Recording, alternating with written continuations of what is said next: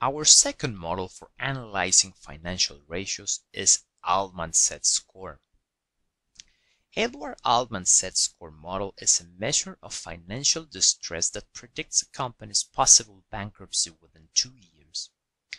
It's important to note that it doesn't apply to financial companies. For full reference, I recommend you look for Edward Altman's paper, in which he describes the Z Score model.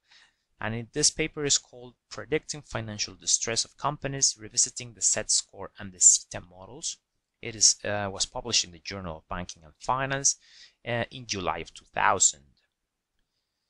So how is the Z score calculated? Well, it is equal to 1.2 times x1 plus 1.4 times x2 plus 3.3 times x3 plus 0.6 times x4 plus 1 times x5.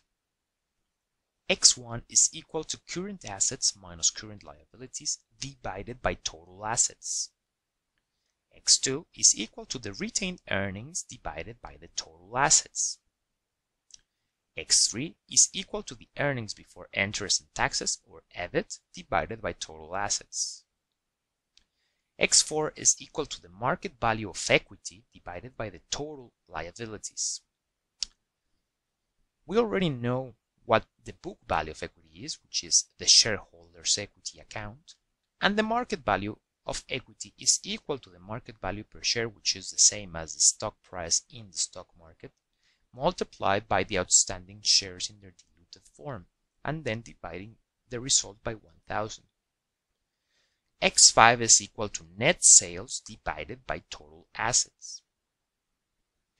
If the Z score is less than 1.81, it can be concluded that the company is in a distress zone regarding its financial situation. If the Z score is above 2.99, we can conclude that it is in a safe zone. And if it is in between these two numbers, we can conclude that it is in a gray zone. So now that we've calculated and studied all the formulas regarding Z score, let's do it for Apple in our practical example in Excel. So again, we are doing a financial distress analysis with the Altman Z score for Apple. Data sources are the same as the ones described in the section overview. We're doing it for 3 consecutive years, and well, all of them are for Apple. So let's start with X1. X1 is equal to the current assets minus current liabilities divided by total assets. All of these accounts, as you can see, are found in the balance sheet. So here we have the current assets, the current liabilities, and the total assets. For X2, it is equal to retained earnings divided by total assets. So we just saw where total assets were, but retained earnings is right here, and it's part of our shareholders' equity.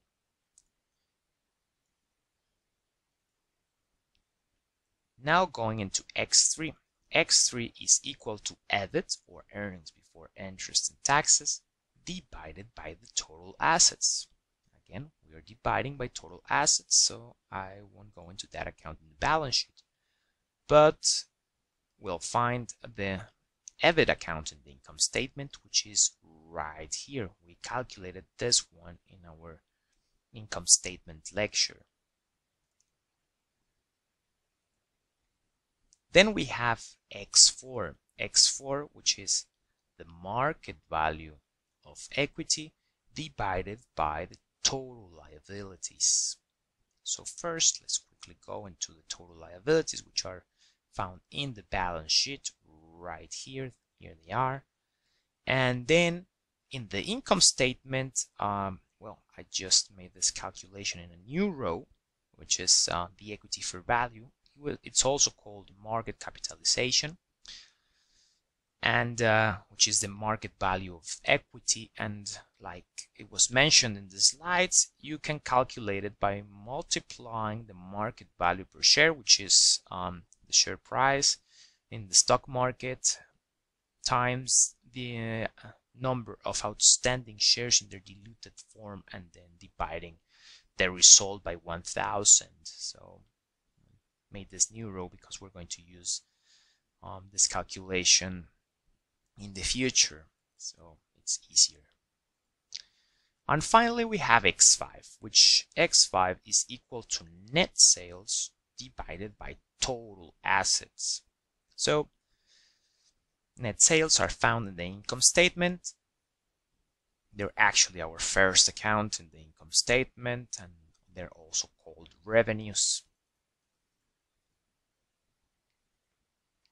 Once we have calculated all our X's from the first to the fifth, we can calculate the Z score, and well, as it was mentioned again in the slide, it is equal to 1.2 times x1 plus 1.4 times x2 plus 3.3 times x3 plus 0.6 times x4 plus 1 times x5. So that's the score.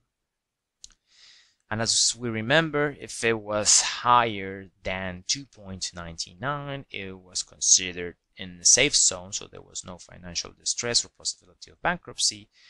And it's the same for 2013 and even more for 2012.